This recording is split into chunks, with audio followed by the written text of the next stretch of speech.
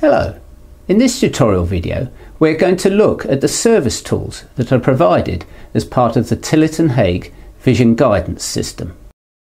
When you power up the system, you are presented with a startup menu which includes a touch screen button labelled with a Tools symbol. If you touch this button, you will be presented with a list of service tools.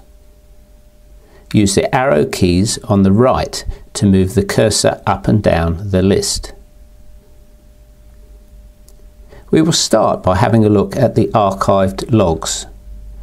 Use an arrow key to move the cursor to the correct line and use the Enter key to select that option. This is an archive of error messages that have been deleted from the error log, accessed from the Status and Diagnostics page. It is therefore only necessary to view this archive if you believe relevant messages have been deleted. To go back, we press the Loop Back arrow button. Next on the list is the Backup Configuration to USB Stick tool. If you insert a USB stick into the socket at the base of the console and select Backup, a compressed file named backup.tgz will be created onto your stick. If there is already a backup file or files on the USB stick, then the system creates a new one with a numeric suffix. This file can be stored on a normal computer as a precaution against a possible future need to restore your configuration onto a new console. The file can also be emailed to an expert who can use the information it contains to assist with remote fault diagnosis. In addition to the configuration files, the backup file also includes copies of the error log, save settings, and various software and hardware system information.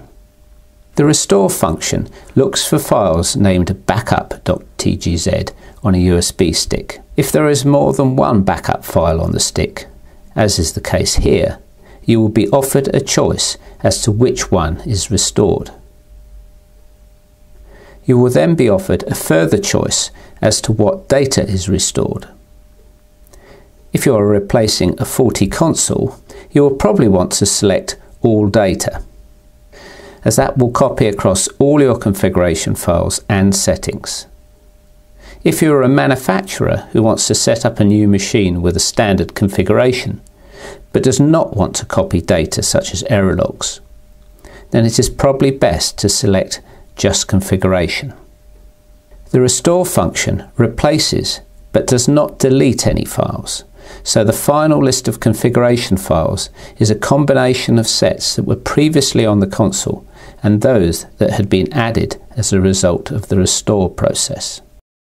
Note, the restore function does not alter the guidance software.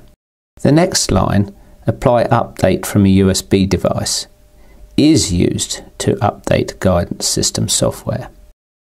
It looks for files on a USB stick prefixed by the word update and with the file extension .tgz. If there is more than one file on the USB stick conforming to that format, you will be offered a choice as to which to apply. The next line, Capture Images to a USB device, when selected, will capture an image from the camera and store it onto a USB stick with the file name image and the extension .tif. If you capture multiple images, they will be stored with a numeric suffix in ascending numeric order. If there are multiple cameras connected to the system, you will be offered the choice as to which camera to capture from. These images can be viewed or copied from the USB stick in the normal way. This can be a useful feature for remote diagnosis. In combination with a backup file, it provides an expert with the next best thing to being in the field with you. The line Adjust Camera Allocation is only relevant to machines with multiple cameras and allows you to change the order in which cameras appear. The narrow arrow keys move the cursor up and down. The wider arrow keys move the highlighted camera up and down the list. For example, if you have two cameras, you can use this function to ensure the leftmost camera appears as the first on this list, and therefore as the leftmost thumbnail on the working screen. The penultimate line, remove software, is a function intended only for use by experts who are making major software changes.